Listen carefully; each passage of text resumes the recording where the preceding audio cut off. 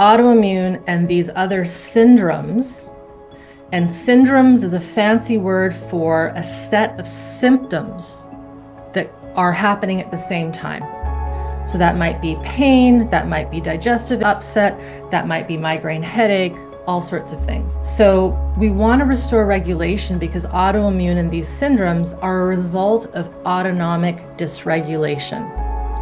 Peter Levine, one of our mentors and also the founder of SC, he really put this on the map back in the 70s when he realized that humans, we get stuck in our survival responses.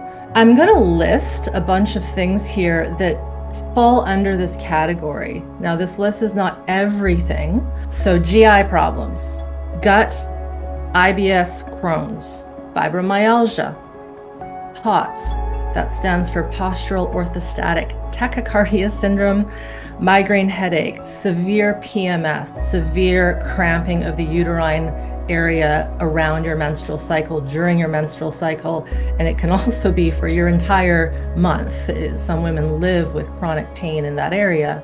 Anxiety disorders, so severe anxiety disorders, complex PTSD, phobias, panic attacks, depression, chronic pain, kind of goes in with fibromyalgia. The other fancy word might be complex regional pain syndrome. So there's areas that just have severe pain to them. Poor circulation, Hashimoto's, which is more hormonal, lupus, even asthma. So all these things, and I'm not naming every single one. Some people have cancer up here. That is an autoimmune problem, if we want to call it that. The system is not recognizing threat and getting rid of it.